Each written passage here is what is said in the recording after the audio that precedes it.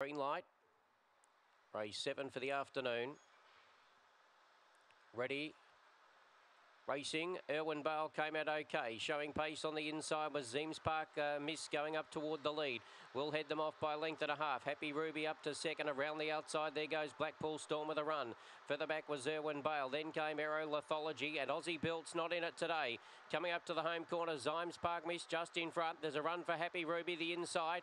Down the outer was Blackpool Storm with a powerful run. Blackpool Storm hit the front. Blackpool Storm wins it from Happy Ruby and getting home late Aussie Built. Then for the back was Zeems Park Miss with Irwin Bale, and well back was Aero Lithology, and it's around 26.13 the gallop. Le Barn Storm.